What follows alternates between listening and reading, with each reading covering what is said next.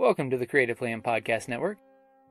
Join us as we share our favorite RPGs, one-shot games, tabletop games, reviews of items, and convention panels, and other exciting things that we run into from time to time. Sit back and enjoy the show.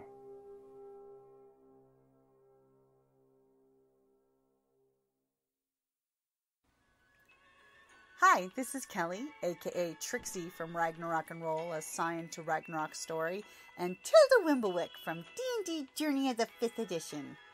First off, I would just like to say thank you to everyone for listening to our varied adventures, as well as for rating us on iTunes and rpgpodcast.com. If you haven't rated us yet, we would greatly appreciate it if you could. And if you're looking for more ways to support our efforts, we are now on Patreon, a great site where you can help us continue making more podcasts, as well as some special surprises for our patrons. If you can, please look us up at www.patreon.com/cppn. Every little bit helps. And again, thank you for listening. Welcome to Creative Play and Podcast Network. It is International Ladies' Day, March 8th. It's been a day since like 1972, and we're here to tell you gamer girls are the shiznit. Or gamer ladies. Gamer ladies, yeah. Because it is International Women's Day. Gamer girls were unbelievable. And what is your name? My name is Kelly. Hi, Kelly. I'm Jocelyne. And we're both avid gamers. Mm-hmm. You probably heard our voices on the other episodes. We do the Journey of the 5th Edition and the Lady Knights of Adventure. Yeah, I also do Dark Vision games. Although our voices probably sound a little different because we just got back from Wild Wild West Con. Yeah, where we put on our cosplay and go pretty hard for 4 days of costuming and steampunk. We both present panels. My partner and I do a lot of events. But it's that's an understatement. It's awesome to be here with you. To be in a game store that really welcomes women gamers. I never feel unwelcome here, which is not always the case. No, some other stores can, just give you the what I like to call the creep vibe, or they're just not welcoming to ladies. Right? You have to constantly be proving to people that you know what you're doing, that you have real cred. The number of hoops you have to jump through as a lady gamer compared to what gentlemen gamers may have to go through is sometimes really absurd. That's true. That's actually a very good point, because even if you know how to play, you're kind of stigmatized for certain groups. Yeah. But no, we don't really run into that as much. Not here. And our game master's always runs a lot of games just for ladies. He's also very proactive about including women in his games, which is really nice. Yeah, he runs 2 lady, almost all lady groups. Yeah. So that's very nice, and I'm not just biased because he's my husband. He knows how to make us and even new lady gamers, because we have a lot of new lady gamers, people who wanted to learn, but they were always afraid. They were unsure. Yeah, that's what they're afraid of. They're afraid of being ridiculed or unwelcome or that type of thing. And Jim goes out of his way to make sure that that's not the case. Yeah, it is a real challenge as a lady gamer to find a game group in which you're treated just like a gamer, and but with respect too, and that there is a welcome mat laid out for newcomers regardless of gender, so that it's not that experience of coming to a group and going, hey, I'm a woman, I've always wanted a game, never been welcome, and they're like, well, too bad, so sad, we still don't want you. So we never have that problem with this group. Yeah, and new people, it's always hard for a new person wanting to learn a game, but it is an extra element of wariness for a woman because of those things. Absolutely. So, and in general, I think that a number of the the places around Tucson are becoming more Yeah. lady friendly. I mean, our home store is very welcoming. I think stores that are less welcoming are finding that they have less of a place in a more modern gaming setting. Mm-hmm. And I'm sorry, lady gamers like accessories. Oh, I'll admit it, I do. I love dice, lots of colors. Yeah. Lots of, so be kind of foolish to disregard more than half the populace, Yeah. In that regard. We definitely want to buy our games. We want to buy our dice bags. We want our minis and everything else. Mm-hmm. And we're going to spend just as many dollars in a game store as a gentleman gamer. But we're not if we don't feel welcome. That's true. Yeah. And, I remember my first gaming store that I ever went into about 20 years ago. And I loved really hardcore strategy games. And I'd been in chess club and I played Go. And so that was my experience coming in. And I walked into this game store. And, I mean, it went completely dead silent. Everyone stopped talking, and every person in the store stared at me. It was like walking through a gauntlet just to get up to the cash register and even ask a question. It's probably really good that I have had more harrowing experiences as a performing artist because I was like, fine, stare at me. I'm still here to buy my dice and figure out this whole tabletop gaming thing.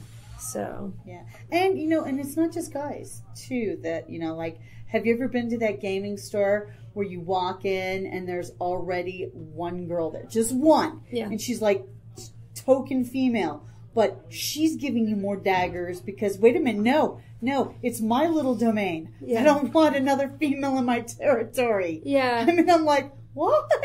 That's always really frustrating because, I feel like we have an opportunity to help build each other up and to roll out the welcome mat to new gamers. And especially on International Women's Day, I think a lot about how we as women can not only pave the way for future gamers, but the women before who have, made a space for us to come and participate in gaming and who have faced down those game stores where you walk in and everybody stares at you and no one talks to you, and where you don't have any friends. Or here, you can play the token magic user. Oh, yeah. Here, you should be a cleric and heal us because you're not going to be able to manage the strategy of a sorcerer or, to tank like just a paladin. Over and over.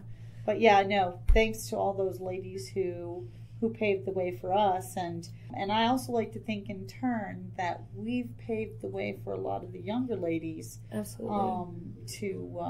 Geek culture has really come into its own. Geek is chic, and we were a part of bringing that to the forefront, which is nice. And thank you to those ladies who helped us. The guys who were at least willing to give us a shot when we were young. Yeah. Which was when these started. Right. When this all was very beginning.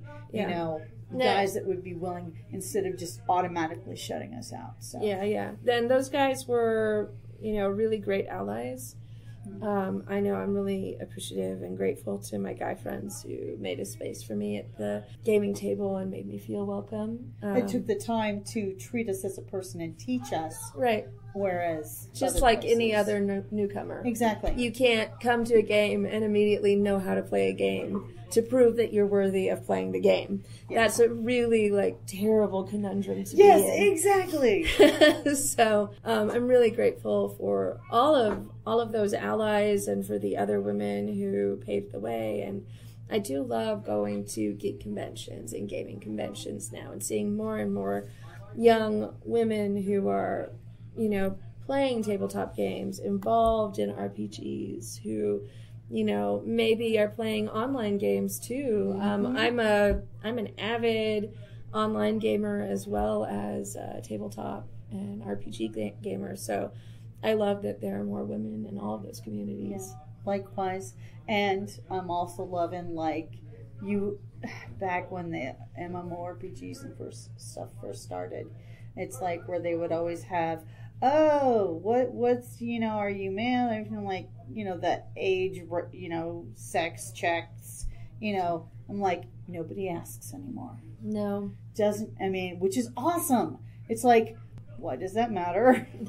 I remember when I first started playing online MMORPGs, and I was really new to doing that, and I just, of course, I would get on voice chat, and I'd be myself, and people would know I was a woman, and I just weathered the experience, which was not always positive. Mm-hmm. But I knew a lot of women who would come to me later privately and say, I refuse to speak on voice chat. I don't want them to know I'm a woman. Mm-hmm. They'll treat me like they just treated you. They'll treat me differently. And it was true. Like, I got a lot of harassment in the early days, and some of it was really bad. Yeah, no, definitely. I mean, I know a lot of the early girl gamers would sometimes make guy characters just to avoid that. And also avoid the voice chats. The voice chats. And I avoided voice chat because I'm technologically inept half the time. And I don't console game. So I love voice chat because I love PvP. And you need it to yell at the noobs and direct your armies. and I'm more of a PvE kind of gal. I'm like, don't yell at me. So, but it did mean that I got a lot of inappropriate private messages, as well as just like some terrible moments. The whispers, and I was just thinking about this one really horrible time in one game that is still shocking to me that it happened. But those were the early days, and it has improved a lot. So it's not dramatically improved. I don't do the voice unless I'm with actual IRL friends. I don't do those typically. But you never get those inappropriate, so are you really a woman? Yeah. Does it matter? Yeah. That has dropped off by far. Of course, I don't play some of these first-person shooters where some of the age does tend to be a little lower. Yeah, a lot of the griefing I got was often from 13 and 15-year-olds, which was really strange to me at the time because I was a grown-up person. Yeah. What are you doing talking to any woman this way? But I'm old enough to be your big sister, your aunt, or whatever. Why are you even allowed unchaperoned online? Yeah, exactly. Does your mother know you're saying these things? Can you give me your phone number? I'd really like to tell her what you just said to me. So I am really happy to see those improvements, and also just more visibility of female gamers has been really great. Oh yeah, yeah. King of the Nerds. The first two winners were females. One was a professional gamer. That's awesome. Good on her. I miss that show. I really do. That's so cool. That was a lot of fun. Yeah, so I think one of the nice things about gaming, we've talked a lot about the harassment, which is hard to get away from as a female gamer. It's just a reality of the experience.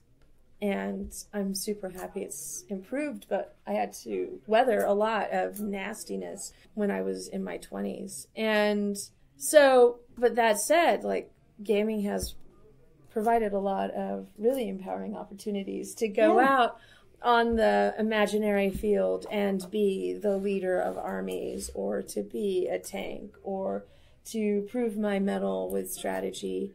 All of those things. It's a lot more fun than chess, by the way. Oh yeah, no, I was the only girl on the chess team. Yeah, that was not fun. Although I did get to be one of the first all-female chess tournaments. That's awesome. Yeah. I was a pretty mediocre chess player, but I liked the opportunity. As was I. But and I was tenacious, so that was fun. I got to compete in that. And I didn't do very well, but I was there. That's so cool. So it was really kind of cool. Well, what's your favorite gaming experience as a woman, maybe emblematic of women in gaming? Well, let's see. I will have to actually say our last, the Ragnarok and Roll, where I played Trixie Lockhart, a scion of Loki.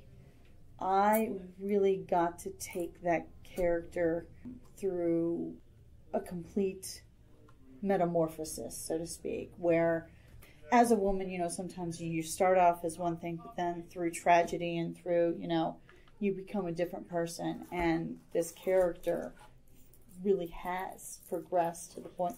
Poor thing, she's broken.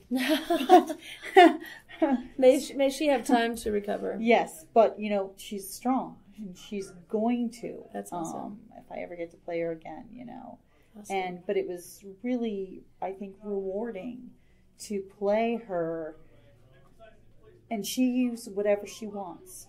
She doesn't apologize to anyone of who she is and how she, it's like, there's no shame. She has no, so she does not let others dictate.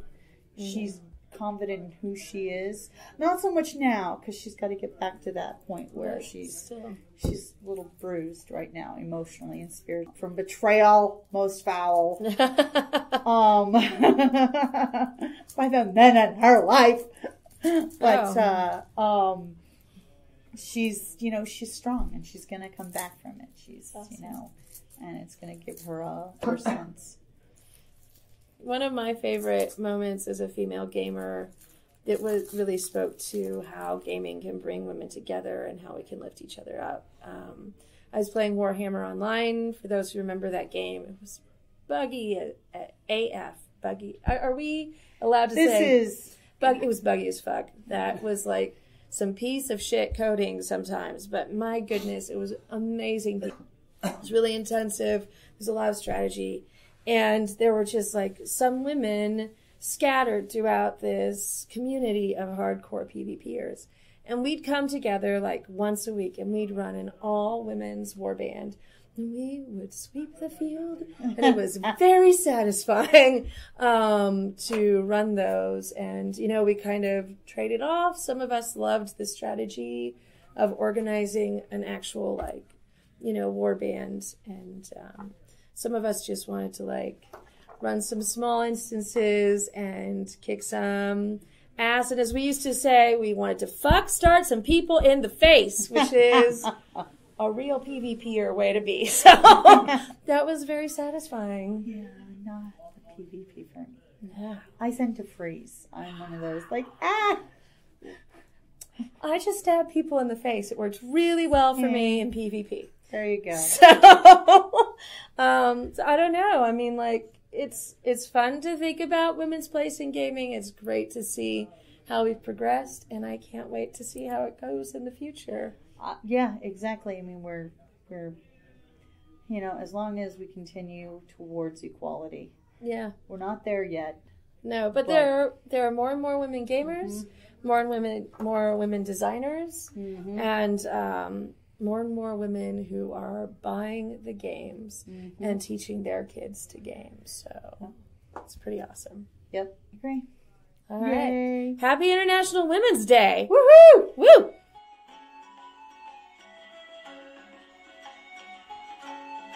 Thank you for listening to the Creative Play and Podcast Network. And feel free to enjoy our other shows, such as D&D Journey of the 5th Edition, and Scion Ragnarok and Roll, a Scion hero to Ragnarok story. Thank you for listening.